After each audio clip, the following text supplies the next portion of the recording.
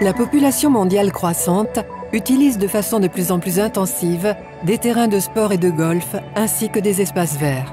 Un gazon de bonne qualité est indispensable pour résister à toute la pression exercée sur l'herbe. Il doit avoir des propriétés lui permettant de survivre à un passage important. Barenbrugge, le leader mondial des graminées, investit continuellement dans la recherche et le développement de produits afin de sélectionner de nouvelles variétés capables de résister à un piétinement intensif. C'est ainsi que Barenbrugge a lancé RPR, Regenerating Perennial Ryegrass, une nouvelle graminée qui résiste mieux au piétinement que n'importe quel autre monde. Mais d'où vient cette nouvelle espèce? Comment Barenbrugge l'a-t-il trouvée? La concurrence prétendant maîtriser la même technologie, RPR est-il vraiment unique en son genre? Nous vous proposons de découvrir le monde de la sélection des graminées et les raisons qui rendent RPR si exceptionnel. This new species is developed from our breeding program through a long breeding process where we planted millions of plants in turf in Virginia, and we applied traffic on them for 4 years. Because what you see is, once you put traffic on them and pull the traffic off, RPR recovers because of those stolons, because it is traffic tolerant. And very, very few plants survived. For example, if we had planted like millions of plants, we brought like about 5,000 of them back. You have to start with in mind to develop something for traffic tolerance, and that's what we did. We started from ground one to develop something for traffic tolerance. We noticed that some of the plants were getting extremely large in size. They were spreading sort of sideways, and we selected these plants and studied them further and determined that this is a different species which makes determinate stolons.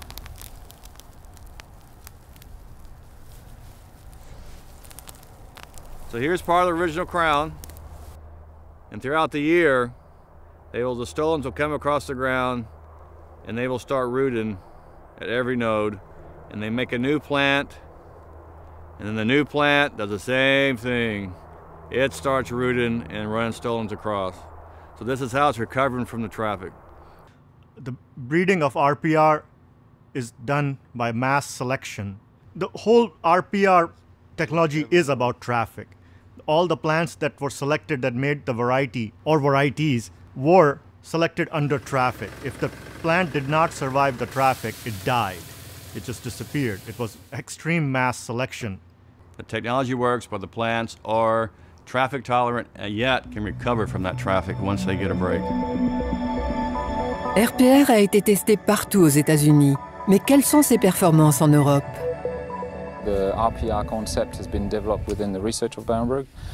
It's a collaboration between the different plant breeders. It's been tested in Europe, but also in the States, where it's been put under where some of these varieties are being developed in America, some varieties are being developed in Europe.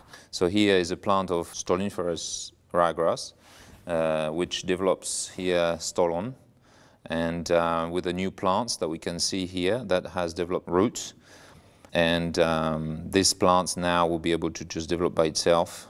The thing that Barenbrugge works on is having elite material, but also innovating material that is bringing something special, something new to the market. And we can see that there's quite a significant difference between a RPR type, so stoloniferous type ryegrass, where there's not much space left between the rows, compared to here a normal type ryegrass.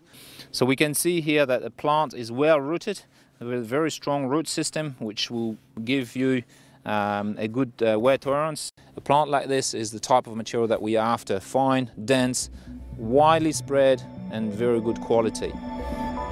Vous savez tout maintenant du développement de RPR, mais qu'en pensent les utilisateurs?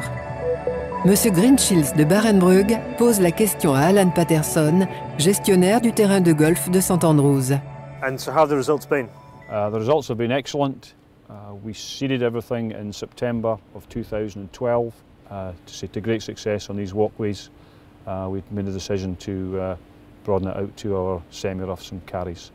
And we've had some really good success. Definition's a lot better. We're actually now mowing on a more regular basis, and we have good definition.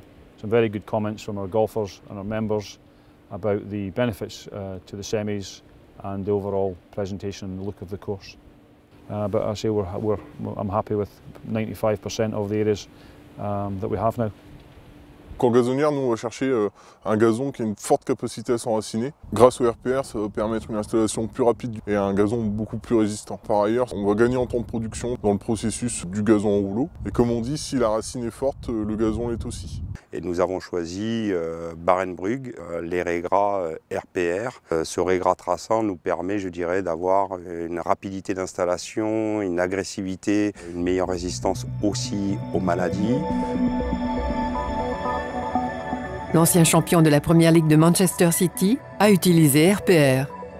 I first started using RPR summer 2012, following trials done at our two training grounds, which I was very impressed with. I was keen to use it here after seeing the success that it had at both Platt Lane and Carrington, and it's fair to say we've had some good results with it. From the last 2 years, from what we've seen with RPR, it has changed for the better in that we seem to have a lot more grass cover and the recovery rates are a lot more than what we've had previously. We use the RPR mixture with a special mix at the stadium, RPR, and we use it at our academy at Platt Lane, and we're using on all these 6 pitches over at Carrington Training Ground. The training we're having here at the moment, 6 days a week for the first team. For the reserves, EDS, under 21s, it'd be 7 days a week at the moment because we've got the under 18s here as well. With the wear and tear and more usage levels we're having now, it does seem to repair quicker. Last year, it was our 10th season here, and it's probably the best pitch we've had in those 10 years. It's advanced more. The stadium pitch is always in the top 5 in the Premier League, best pitch in the country, and after all the concerts and all the events, I mean, we can't really go wrong with that. What you see hasn't been divoted since the last game. We're at the south end of the stadium, which is the coldest, has the least light, hence why we've got the lights on now. But it's not been divoted for the first 3 games, after a game, or the day after. The actual regeneration, you see some of the finer leaves there, which, coming up from the RPR, as well as the bar 50, which we've oversown with to try and give us some protection.